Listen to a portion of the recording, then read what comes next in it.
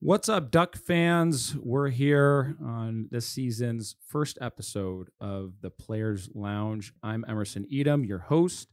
With me, we got Ryan Strome, Alex Killorn, and Radko Gudas. Now, Stromer, you've been here for a little bit now. I'm going to pass it off to the newcomers here. Alex and Radko, how has your first little stretch here in SoCal been? What restaurants have you hit up here recently, and overall, what do you like about your time here in California? Well, I think the transition has been smooth. My family is enjoying it. The crew settled nice, and they're going to school, so it's more time for myself. And yeah, it's great. The beach is close by. The guys on the team are awesome, so they made me feel welcome, and I feel like I've been here a little longer than I am, and slowly finding the new places to go or finding places like I've been sent to Solanes, and I enjoyed it. So it was a nice place to hit. So yeah, that would be one of the first spots I would recommend as well for somebody. Cool. Alex, you? Yeah, so I'm in a little bit of a different situation than Radko. I don't have 4 kids, but just me and the fiance, we're settling great. The weather, you can't beat the weather here. It's like inside and outside temperature is exactly the same. So a nice change from the Florida summers that I was coming from. The oceans, like I was telling you before, 8-minute walk. Guys are great on the team, so everything's good. I really like the transition. Can you explain the laugh when you looked at Ryan there? The guys are good. I think we're all kind of, not me myself because I've had a broken finger, but I think everyone's kind of dealing with this training camp. It's been pretty intense, and everyone's looking forward to starting the season. Cool.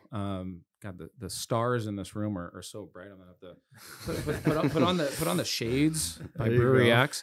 Ryan, you've been here for some time. There's a little bit of rumbling that people are worried about how much content creation you're doing. This is being your 4th time here on the Players Lounge. Like, you get a sense that people are on you a little bit for the content creation and more so than your play. No, they don't let me say no. I try not to. They keep dragging me back in here.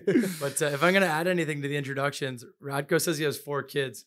It's 4 kids that feels like 40 kids when he comes over. So they pack quite the punch when the Gudases come over. So when the navigator rolls up and they start flying out of there, it's awesome. It's awesome to bring in guys that have like big families and stuff. It always adds an awesome dynamic. And I just had like a small glimpse of it. My daughter turned 2 and they came over, and it was like his oldest daughter, she's 7, right? Yep, she was like the team captain for the kids, like holding the kids down. They had kids flying everywhere. It was fantastic. So anytime you can add guys that are good guys and have good families and all that stuff, it definitely makes it easier too. So a good plug to the Gudas family there. Navigator. What made you go with the Navigator as your, as the mommy car? We had a in the minors, we had one time we couldn't practice on our arena, and we had a car show in Syracuse, and we had this huge Navigator in the middle of it, and I was sitting in there. I was like, this is gonna be my car one time. And then I ended up having a second kid. We couldn't fit all in the car, and then my wife came over with a little different hair, and with the hey, we might we're having another one. I'm like, oh boy. We need a 3rd row. I was thinking about the yellow bus too, but that's for the future. Nice. So let's get into it. I think the fans out there want to just hear some locker room stuff. Like, I'm just gonna toss it out. Like, is there any guys on the team maybe a little funky smelling equipment? Like, is there anyone who has a little bit funkier smelling shoulder pads, or is everyone kind of clean and tight this year in that room? I don't know, Stromer. You've been around longer than me. Seems like the equipment guys do a pretty good job for breezing everything down. Everyone smells okay, but there's definitely some guys that can take the abuse a little more than others. So I think that's always the best part of the dressing room. I mean, like, you've been a player, like, the practices and everything are fun, but like when you can just shoot the breeze with the boys, that's the best part. So there's already been some chirping going on, and Killer's quite the golfer. We had him out for a few golf rounds now, so that's adds for a little bit of banter, which is good. So I think whenever you have new teammates and a new group of guys, like anytime you get together off the ice, it kind of brings the conversation together. And Killer's in the fantasy football, I think, right, for the first time. First time playing fantasy football. So And I feel really honored because I just found out that Jamie Drysdale has not been allowed to play. He's been trying to play, and I've never played fantasy football before ever. And Cam really wanted me to play, so He's not allowed to play. Why? I don't know. He hasn't earned it. He hasn't earned his invite apparently. I don't know if there's like a certain number of guys in the league, but no, he didn't get a chance to play. So I feel pretty honored being my first year, my first time ever playing fantasy football. I thought it was also interesting too that the wives and the girls have a fantasy football cool. league. So That's cool. I mean, all of us run their league, so it's not. That's not true. You just exposed yourself. I haven't done one thing. I drafted her team, but I feel like there's a lot of guys that are lying about that they didn't, draft their girls' teams. But It just makes watching football easier when the wives have to watch it too. Get a little extra time. she doesn't watch it still. So. Fantasy. It must have been a decade now since I attempted to do my first fantasy team, but I literally couldn't. It's one time a week. You got to set your roster. And I think you can even do it automatic, but I couldn't dial it in. I couldn't dial in setting my roster one time a week. It's crazy with baseball, 100 and whatever odd games, setting your roster each and every time. But once a week, I couldn't dial it in, which is crazy. So I'm like, no, I'm done. It's good though. Like those are the types of things I think are good for a team. Like, like it just makes, when you don't really know a guy and you're like, hey, I'll take a guy off your hands. Like you start making a trade with a guy and you get his number and you text with him and whatever. And it's just like small banter like that. So I think, when you have new guys, I mean, these guys have been around, so it's seamless transition. But that's good team stuff. And I think your team's actually like unreal, right? I think I wasn't first until last week. So yeah, who'd you pick first? Who'd you pick? My first pick? I don't even remember. I think it might have been Devontae Adams. No, did you have the last pick of the draft? Yeah, it's second last. But I'm trying to think of who I picked. I think it was Devontae Adams. Good team. Good team. What about good you? team overall. Who was your first pick? McCaffrey. Cool. Christian McCaffrey. Well, that's the best pick. Yeah. And best GM gets the best pick. Radko, are you playing fantasy? No, I'm managing the 4 little ones running around. That's as much as I can handle. GM of the household. Good stuff. So, okay, we talked fantasy. What about golf? You mentioned golf. Newcomers, like who's just lights out golf overall game, and then who just shanks them and it just shouldn't be out there. Well, apparently Dostal yesterday at the golf tournament had a set of lefties and righties in his cart. Switched mid-game, because he didn't know what he was. Sounds like that's the toughest thing. Sounds like me.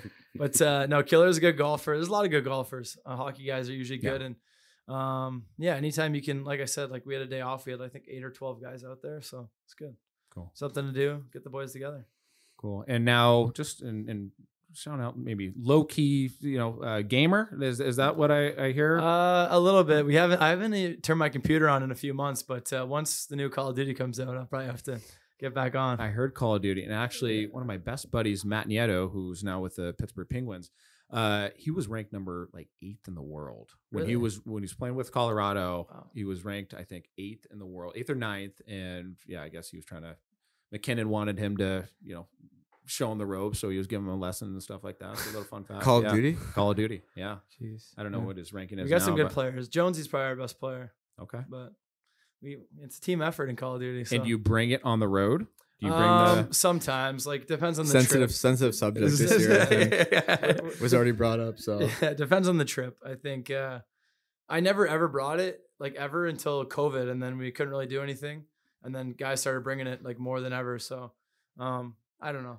I'm not going to name names. Guys are torn on that. Some guys literally strap it to the back of the plane seat. Yeah. I'm not going to name names. Yeah. But anyway. Yeah, guys are addicted a little bit. There used to be a suitcase, no? That you can just open up on the plane and I'd rather play cards on the plane or something, but I mean, to each their own, I guess. Cards. Who's good? Who cheats too? Are there any cheaters? Are there any guys who, not that we've caught yet, toss a couple cards if on? There's one guy that would cheat, it'd be Frank for sure. So 100%, yeah. Why do you see that? He just likes because he's done it before. Yeah, hates losing. Competitive the most, yeah. No, it's good. We got one card table, one Catan table, board game table. So we got a couple open seats this year. So we got to fill those roster spots soon. Cool. So we'll see. Can't wait for a trip. Yeah, let's go. Cool. And so for, Radko and Alex, like what, and let's dial in some nicknames here before we begin. What, Radko, nickname for the fans? You go by. Goods or Butch. Goods, okay, or Butch. Yeah. Goods or Butch. Alex. People just call me Killer.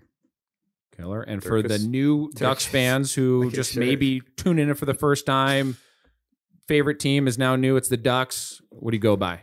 I've Ryan. always been Stromer, Stromer. but Crow's Strome. Strome. Okay. Strome. Yeah. How, what, I And, like and he that. tends to say it a lot. and how's your feelings regarding Strome? I'm good. You know, if your name's getting out there, you're doing something. Whether you're good or bad, you're getting noticed. I don't care. Whatever the guys want to call me. Goods. The difference between Florida so far and just being here off ice, on ice. Can you touch on that? I haven't hit the season yet, so it's hard Yeah. to say the big difference. But like just being able to be outside in the afternoon, like Killer said, like it's a big difference in this time of the year. We can just go out and do stuff and like playing tennis and playing or go to the beach. You know, in Florida, you wait until the evening or the day off or the weekend in the morning just to get there, so you don't get the burn down and you can actually have some juices. So for me, the biggest thing to being able to be outside for most of the day and not have to going and hiding from the sun, you know, that was a big thing. So Been on in some tough places, eh? Florida, now Cali. I don't know how you're gonna make it. Yeah. And Killer, what about you? Kind of the same things as Goody was saying. The weather here is just great. Like if you were gonna do a beach day in Florida, it was a whole day thing, Yeah. or it was a day off where it was like 30-40 minutes away and you kind of had to plan it, whereas here you just kind of take a 5-minute stroll down the street and you're Cool. there, and you could kind of, you know, not get too baked out in the sun or whatever. But yeah, I think difference is, you know, getting to the arena is a little bit more difficult out Yeah. here just in terms of traffic and stuff like that. But yeah, the weather and You've only done it once. Yeah, I've done it one time and I'm already complaining. But the golf's great. So not So complaining about that. you're saying just Tampa or California, you're taking the golf courses here in California overall than Florida? I don't know about that. I mean, the difficult part is there's a lot of like public courses out here, whereas in Tampa we had private course memberships. So it was kind of easier to finagle ways to get out and play. We're kind of still working on it here, but there are some great public tracks. Like I live right beside Pelican Hill, which is awesome. So you just kind of have to navigate through it. Whereas in Florida, you had your course that you would just go to whenever, you know. Yeah, you were there for so long too, right? So you Yeah. had all the connections. Oh yeah. I just trying to couldn't work it. handle the stickiness. Just being outside in that way, like the humidity, I could never get used to. Well, yeah. I mean, And then you come here, it's just perfect, right? It's just- perfect. Yeah, even for my fiance, who's like born, raised Florida, when she got here, she was like, "Whoa, like the weather is so nice." So, yeah, it's great. Yeah, I love the weather too. If I'm gonna make a comment, my power went out the other night for like 12 hours, and I'm like, you know what? too much gaming? Or- No, the transformer was like gonna blow in the backyard. Actually, it was bad. It was But, probably like, it was good 'cause Probably it was- Goody's daughter when she came over. Yeah, it could have been messing Goody's with daughter. it. I think she did a sumo slam off the power lines or something. yeah, they had the pair of pliers walking out. I don't know where they found them.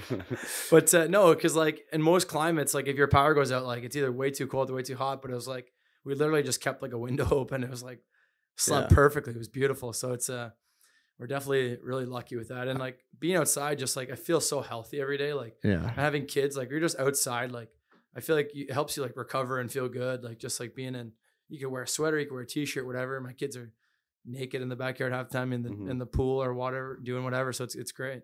and I think also like the bugs is something that people don't talk about.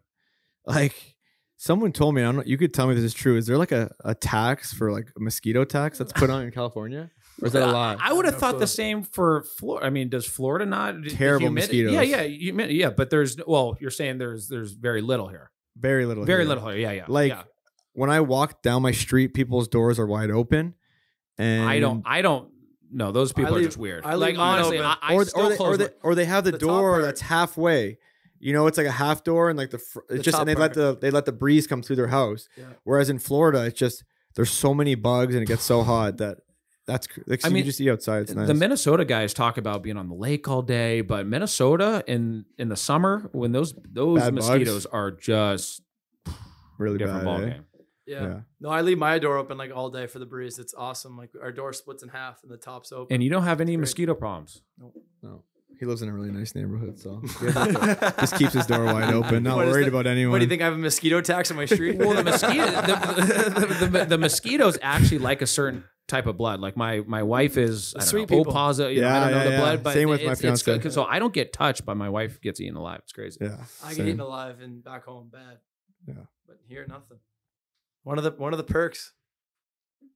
Yeah. And what's going on with your brother these days? Like, or your brothers, Brothers, but yeah. Well, they're in. I think their team's actually on some like random golf trip right now for the Caps. That would have been nice. Pretty ideal. Pretty wild time to go on a golf trip though. So Team he's building. good. He's just grinding through training camp. He just had a second kid, so he's kind of. I think his getaway for this golf trip is a little more.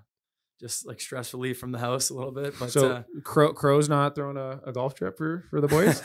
No, I did. We were lucky enough to me and Goody were we had the golf tournament yesterday, so we were just driving around the cart, so we got to see Crow hit a couple shots. So how pretty was good. it? Yeah, actually, be careful what you say. What? No, fantastic form. I wouldn't say fantastic, but it was better than I expected for Wow. sure. Yeah, he was pretty impressive, and he was funny with his teammates, so it was a pretty good day. Probably scared of him. Oh yeah, they were petrified. Nice. And what was your group? I mean, business people. Like, did you? We didn't play, so he played. We won. My you group won? won. Yeah. What'd you win? I don't know. I left. I didn't stay for the ceremony. Apparently, there's Roll an tape. orange jacket though. Apparently, I did see that. Yeah. Z had that on today, no? Are they going to get it to you? You think, or They said they would. I don't know. would you We'll see. rock it? Yeah, for a picture or something, I guess. I mean, I'm not going to wear it to a game or anything, but How Stromer style? I mean, you guys are new, but from what you've seen, I haven't seen it. I'm right in the middle. Nothing to worry about. No comments. So you play- He wasn't Not too high, asking. not too I don't low. think he was asking you, but no. Listen. We just got here. Yeah, I don't know. It seems pretty good to me. You were Is he wearing tripping, jean you were shorts? tripping my golf clothes though. I think. No, I wasn't. My When? shoes maybe, No, or was that Frank? Or it's probably Frank. Yeah. I don't feel like I know guys well enough to really start chirping. who them likes just to yet. spend it? Like, we're talking about style. Like, who likes to just absolutely? They're going to be in the Louis store, or when you get into Chicago, who's going to be at Barney's right across the street? Labushkin. yeah, I was gonna say Bush for sure. This guy's decked out. Yeah, the Russian guys for sure. I mean, yeah, he's always decked out top to bottom. He's got the nice Rolex. He's got A nice range too. the nice range. He's got he likes the finer things in life, and I can appreciate that out of Bush. I can see you in there too, though. Me? Mm-hmm. Maybe a little bit more subtle. Yeah, a little bit more subtle, but One I don't store mind- over, but I don't mind spending. yeah. Okay, we talked about spending it. Who's on the cheaper side? I mean, not these guys just got in here. Stromer, like, who's a guy who's not going to pay for dinner? Like, who's on the cheaper side? I don't know. We got a couple of guys with new contracts, so we'll see. Maybe first couple of nights on the road. How the dinners yeah. go. Couple of guys making some nice coin now. So no, we actually don't really have. I wouldn't say anyone that's really cheap. Everyone's honest. Everyone's pretty pitches good. in. Everyone so far has been pretty good. I mean, I think we're all lucky to have wives that do a lot of the spending for us, and the guys it's usually the guys just trying to pull the reins back on everyone. But no, I can't say anyone's too cheap. I would say if anyone, I would say like low key our coaches, like they hawk the food at the rink like I've never seen. Like they're taking like containers and stuff. It's like, boys, like there's a Sounds like grocery me. store, like geez. they love it. But no one. I don't know. I don't really consider anyone being cheap necessarily. yeah, it's different in the camp. Guys are at the hotel. They stack up. Yeah, you can't really tell during the camp, but once the season Yeah. hits, then you can. Once you go to your first dinner and play credit card roulette and you see the guys starting to sweat, that's when you kind of figure it out. But yeah, we haven't gotten there yet. So We got a team rule now. Anyone over a 3-year deal has to buy a team dinner starting this year. So we got a couple of guys that are on the for dinners. Love it. What about juniors? Like, I played in Medicine Hat, Radko. You played it one season in Everett. I mentioned, I think, what was it, first episode, one of the earlier episodes that we were all shaking in our boots, knowing that we were going to face you. Like, honestly, like we knew, we saw just like on the roster, we're reading through the pregame book. You're listed at the height and weight that you are. What was your overall experience just in Everett? Because I got to say, by playing you, I said it here on the show, or at least my show, we were just terrified of playing you, and good things to come for this Ducks team because you're already showing it. Like what from Everett juniors, what do you like most about juniors? And just touch on it. Oh, I had a great time in junior. I can't believe you guys felt this way. But no, it was different for me because I played 2-3 years already with like pros and adults. Like my teammates were 15, 16 years older than me as I was starting to play, so I was ready for the big bodies, the 230-pound guys, and then going back to play against 16, 17-year-old guys, it was a little, I would say, unfair for most of them because I just didn't know how to hold myself back. I had to go 110% in every check, and then some guys took, But you already Didn't had the expect beard, it. though, right? You have Yeah. the same exact beard now that you did that's how when he I came was out of the 8. womb. Yeah. When I was 18 years They old, made and me we were shave just it. terrified. Yeah, they made me shave it. I had to shave 3 times a week. The coach's like, nope, buzz cut and no beard. I'm like, what do you mean no beard? I have so many scars. I have to shave every 2 days. Yeah, you shave every 2 days. So I come to the ring with like little cuts from the shaving from my own, and I'm like, I can't shave every week. I'm gonna trim it every week, and then I had like little 5 little o'clock shadow fuzz. every day. But it was good. It was a great year. Everett's like great town for me. I had Craig Hartsburg as the coach, Jay Vardy. So those guys were really Big name. really good guys for me to introduce me to North America. And then 2 years in Norfolk under Coop was great for me too. Living on the beach, living everything from or living farther from the other divisions. So we have to have long road trips, but quick 3-on-3s, and you come back, you have your 2 days off. So that was first 2-3 years in North America I was enjoying, except for making the NHL money. I think I was making like everything out of the possible life I can. So my wife was still studying in Czech, so I was living with the guys and everything. It was a different era for Goots for sure. Oh, us in the hat, we would take those $108 checks every 2 weeks. Just take it to the Nino. Just done. No gas for the week. Oh, it was tough. What did you think of the hat? Did you go to the hat, or did we only go? We went over. Yeah, it was. You guys have the bench on each side, right? That's the strangest, the old arena. Yeah. Strangest thing. I couldn't change for longest time. I didn't know where to go. It was tough, but it was just one game, so I can't really say I have many more memories about it. I just know this. I can't call it what I wanted to call it. And this place. and It's a dump. Hey now. Proper way. And Killer, for you, have had a stellar career so far.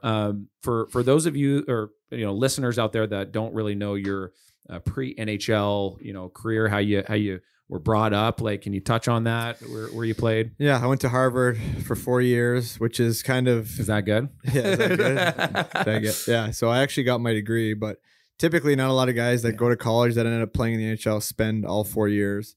We actually have a guy on the Ducks that did that this year. So ended up leaving Harvard, joining the Norfolk Admirals with Radko. And we jumped on a team. I think they had won 19 straight or 18 when I jumped on the team. We ended up winning 28 in a row. So I was like, pro hockey's pretty easy, just show up and winning all these games. But we ended up winning the Calder Cup that year.